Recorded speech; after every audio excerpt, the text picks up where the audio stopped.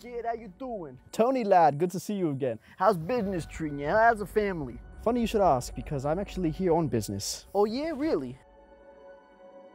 We've got another job coming up.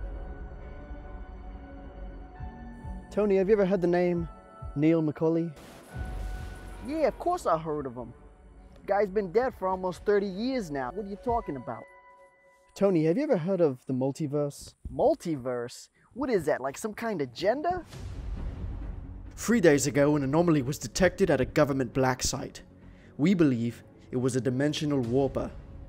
We're putting together a team of highly skilled individuals to break into this black site and use the interdimensional travel. Why would anybody want to do that? So we can travel to a universe where Neil is still alive and bring him here. We're looking to get back into business, of course.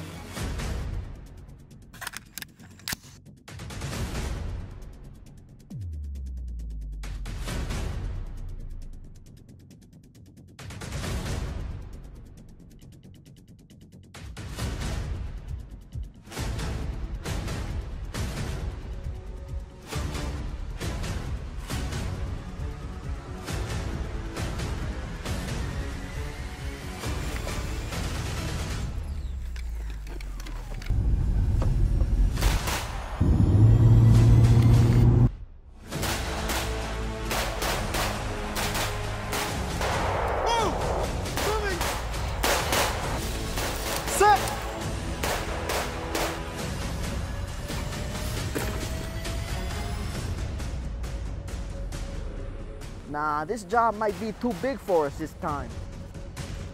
So you're telling me we gotta go into another timeline or another universe, get this guy out and bring him to Oz? Tony, that's exactly what I'm saying.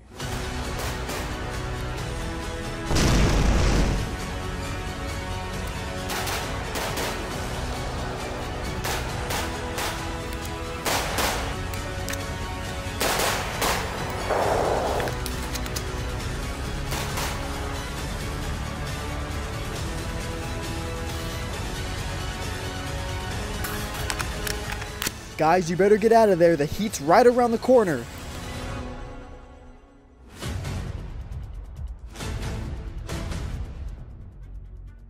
I guess you can count me in.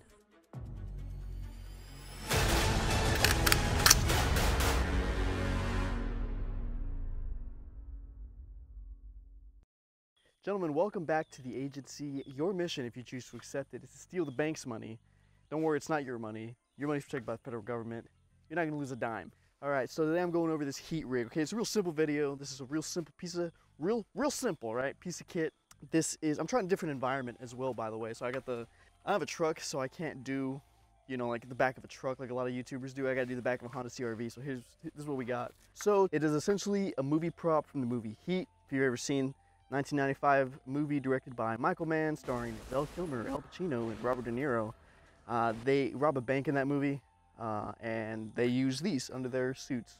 Spoiler alert if you haven't seen Heat, by the way. But they get into a shootout with the police, and this is what they're wearing under their jackets and whatnot. So Kommandostore went out of their way to recreate that prop, kind of make some improvements on it, and bring that to the market for a whopping $200. Now, do I think this is worth $200? Well, we'll get into that. So essentially what it is it's a net, okay, with Velcro and elastic. That's about as simple as I can put it.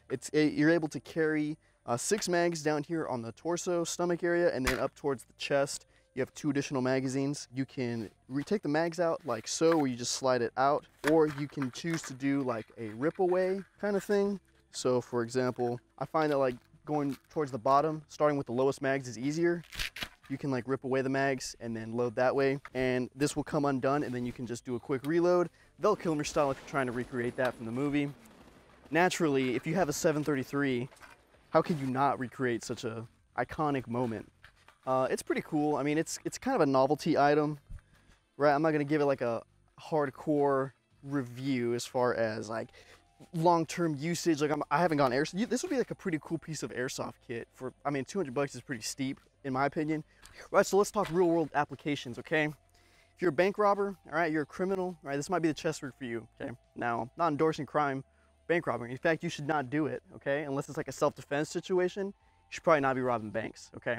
Let's go ahead and throw up the risky, crisky disclaimer. Activities discussed in this video are for entertainment purposes only. Do not try to recreate anything you've seen here or break any local, federal, or state laws and tell the government I told you to do so, because this is me telling you not to do so. All right, so getting that out of the way, okay, what can you actually, if you're a real citizen who cares about gear and all this stuff, what is this actually used for?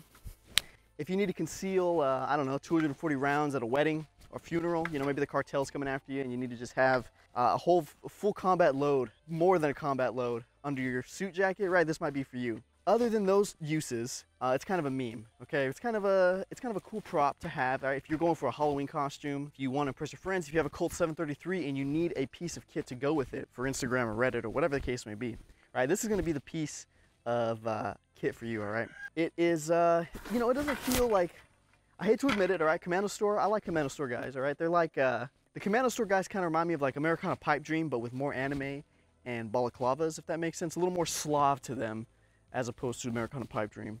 They're very similar, right? They do a lot of the same stuff. It's a surplus store, but Kommandostore actually makes a lot of their stuff in-house. As far as I know, they make this, and they make the Pattern 84 chest rig system on their website, which is like an upgrade to the Pattern 83. I haven't reviewed a Pattern 83 or even worn one before, so I don't know. Maybe I'll check it out. If Kommandostore likes this video, maybe they want to send me one, right?